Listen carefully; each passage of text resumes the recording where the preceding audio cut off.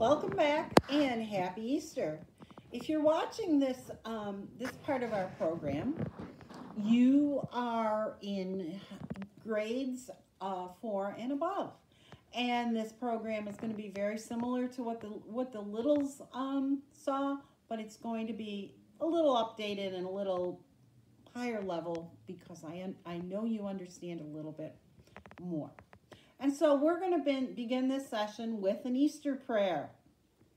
And as we always pray, we pray in the name of the Father, and the Son, and the Holy Spirit. Amen. Jesus came to earth to show us how to live, how to put others first, how to love, and how to give.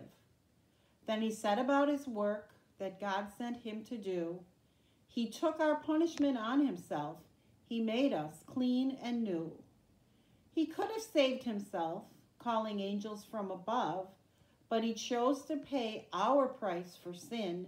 He paid it out of love. Our Lord God died on Good Friday, but the cross did not destroy.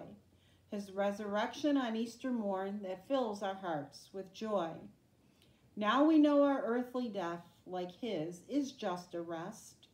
We'll be forever with him in heaven, where life is the best. So we live our lives for Jesus, think of him in all we do. Thank you, Savior. Thank you, Lord. Help us love like you. And let us together say the Lord's Prayer. Our Father, who art in heaven, hallowed be thy name. Thy kingdom come, thy will be done, on earth as it is in heaven. Give us this day our daily bread, and forgive us our trespasses, as we forgive those who trespass against us. And lead us not into temptation, but deliver us from evil. Amen. In the name of the Father, and of the Son, and of the Holy Spirit. Amen. Now, you may say to yourself, Mrs. Voigt, what is wrong with you? Easter was already almost 2 weeks ago. It was on April 4th. Why are you still saying Happy Easter? And the answer to that is because Easter, the Easter season, is actually, it lasts for 50 days. Yes, it's the longest season in our church year. And we have two other special events which take place during the Easter season, and we're going to talk about them a little bit both today. Now, I don't think by now I have to go over with you what occurred on Easter Sunday. But on Easter Sunday, we all know that Jesus came back from the dead. When the ladies went to the tomb, there was no one there. There was an angel, actually, who told the ladies that Jesus was no longer there. And Jesus appeared to his apostles that same day. The ladies went back, told the apostles, and Jesus did appear to them on Easter Sunday. And he told them that he would be with them. And he did stay with the apostles for 40 days. And he taught them, and he, visited with them. And he actually appeared to different groups of people at that time. So what happens in 40 days? Okay, Jesus told them that he would have to go back to heaven. He would have to leave them. And of course, as we rely on our teachers, our mentors, our parents, if we're told that they will have to leave us, we usually are a little bit afraid, right? What other feelings might you feel if you learn that someone you truly love will be leaving you?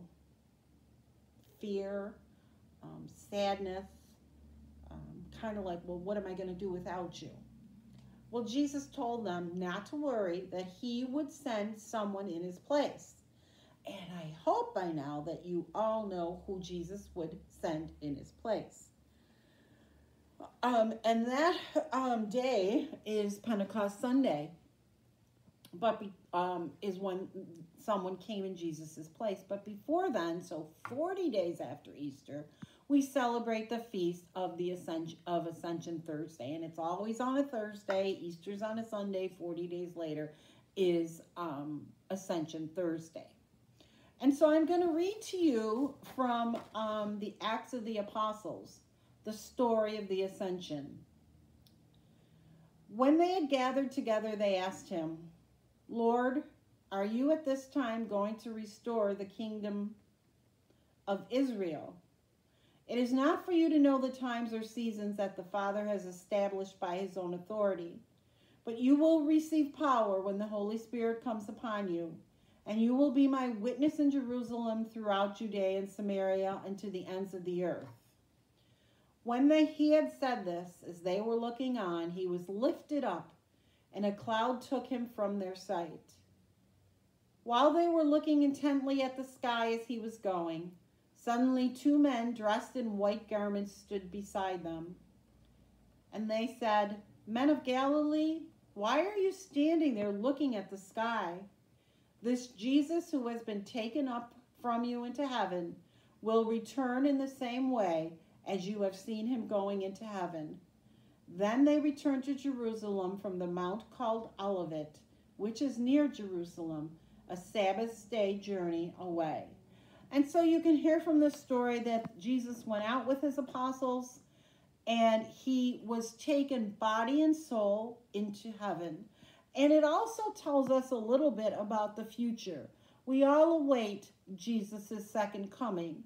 And we are told in this reading from the Acts of the Apostles that the angels who were there with them told them that Jesus, who has been taken up from you into heaven, will return in the same way as you have seen him going into heaven. So someday Jesus will come back down to earth, body and soul, to take us all then, whoever's here left on earth, into heaven with him. And so that is what occurred on the Feast of the Ascension. But that doesn't answer, well, it did if you were listening, who Jesus was going to send in his place. And that occurs on a day called Pentecost. Again, Ascension Thursday. 10 days from Thursday is a Sunday. And so 10 days after Ascension, we celebrate the Feast of Pentecosts. And I will read to you from Acts chapter 2, verses 1 through 11. When the time for Pentecost was fulfilled, they were all in one place together. And suddenly there came from the sky a noise like a strong driving wind, and it filled the entire house in which they were. Then there appeared to them tongues as of fire, which parted and came to rest on each one of them. And I'm sure you've seen pictures. And they were all filled with the Holy Spirit, and they began to speak in different tongues as the Spirit enabled them to proclaim. Now there were devout Jews from every nation under heaven staying in Jerusalem. At this sound, they gathered in a large crowd, but they were very confused, because each one heard them speaking in his own language. They were astounded and in amazement, and they asked, Are not all these people who are speaking Galileans? Then how does each of us hear them in his native language? We are Parthians, Medes, and Elamites. We are inhabitants of Mesopotamia, Judea, and Cappadocia, Pontus and Asia, Phrygia and Pamphylia, Egypt, and the districts of Libya near Cyrene, as well as travelers from Rome. And yet we hear them speaking in our own tongues of the mighty acts of God. And the Holy Spirit stays with us always. Many of you who will be confirmed in just a few years, we have a group being confirmed this year, will receive the special blessings of the Holy Spirit as they are confirmed. But Jesus, God, never leaves us alone. God is always with us. And we know that through prayer, we can connect ourselves more closely to God. Now, this year, the date of the Ascension is May 13th. It is a holy day of obligation, which I assume that you know means that the church asks us to attend Mass on that day. It is a day that they say we should be at Mass. It's not a Sunday. However, the Feast of Pentecost is always on a Sunday. It's going to be this year on May 23rd. And so we are once again expected to either be physically at Mass in church or to be watching Mass online if you don't feel comfortable in churches at this time. So the Feast of the Pentecost is the very last day of Easter. So you know what? You can go around now and you can still wish people a happy Easter. And it might even be a good starting point for someone to say, why are you still saying happy Easter? Well, now you know, and you can tell them. There's one other topic that I'd like to cover this morning with you, and that is the topic which is very integral to our Catholic faith, and that is the Trinity. We all know by now, and again, you're 4th grade and above, you know by now that there is only one true God. There are many people who are called pagans who will believe there are many gods or no gods or whatever, but we know the truth. We know there is only one God. And yet, however, when we pray, how do we begin our prayers? In the name of the Father, and of the Son, and of the Holy Spirit. Amen. So by now, we should know that there are 3 beings or 3 persons in one God. We also should know by now the story of St. Patrick, who lived in Ireland, whose feast day is the 17th of March. Well, when he went to Ireland and he tried to convert the people of Ireland from paganism, he needed some way to teach them about the one true God, but the 3 persons in the one God.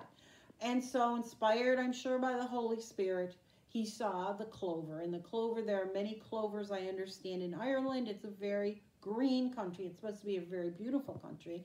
And he used the clover. And we've all seen the clover with God the Father, God the Son, who is Jesus, and God the Holy Spirit. Well, I'm going to move, I guess I would call it almost like a little step up with you today. And I'm going to use another example. And the example I'm going to use with you today is the apple. Okay? There are basically 3 parts to the apple. The skin of the apple on the outside, the flesh of the apple, and the core. And all the parts are still one apple, yet they are all uniquely different. Each part of the apple, the peel, the flesh, the core, have different functions, yet all are apple and nothing else. The Trinity, the 3 parts of God, Father, Son, Jesus, and Holy Spirit, are all God in different forms. Just as the peel protects the apple, God the Father protects humankind. An apple has flesh. Jesus was God, made flesh. And the core of the apple, like the Holy Spirit, contains the seeds. Just as seeds of apple trees grow in fertile, watered and cared for ground, seeds of faith will sprout, grow, and flourish. The seeds of faith are just that, faith in God. We Christians need to nurture and care for one another to keep the seeds of faith alive. And so what can we do? Each one of us, what can we do to nurture and care for one another to keep the seeds of faith alive in each other? And that's just something, you know what, I'm going to leave with you. I'm not, I can't hear you anyways. I'm going to let you think about a little bit. What can we do? What can you do? And when I say you, I mean you as an individual. What can you do to help the seeds of faith, to help grow faith in ourselves and in other people too? And here's a little prayer. And it goes like this. Dear God, help us to know your love through Jesus, to feel your power in the Holy Spirit, and to praise your splendor in creation. Amen. And as we leave this session this morning, I would like us to pray together the prayer which mentions, actually we're going to pray 2 prayers together that mention the Trinity. And as we begin all our prayers as Catholic Christians, we say in the name of the Father, and of the Son, and of the Holy Spirit. Amen. Glory be to the Father, and to the Son, and to the Holy Spirit, as it was in the beginning, is now, and ever shall be, world without end. Amen. In the name of the Father, and of the Son, and of the Holy Spirit. Amen. And I'll take this brief time now to say I hope you've had a wonderful year. It's been a difficult year. I know that. It's been a difficult year for us, how I would love to be with you in person. But I hope that you've learned something. I hope that you've been able to share with others some of the things that you've learned. I ask you to keep your faith alive during the upcoming months. Please attend Mass. Please help one another when you can. We are hard at work planning next year. We have some new ideas. Again, we want only the best for you and the best learning experience for you. And so until I see you again, I wish you a very happy Easter, very happy summer, and we'll see you in September. Bye-bye.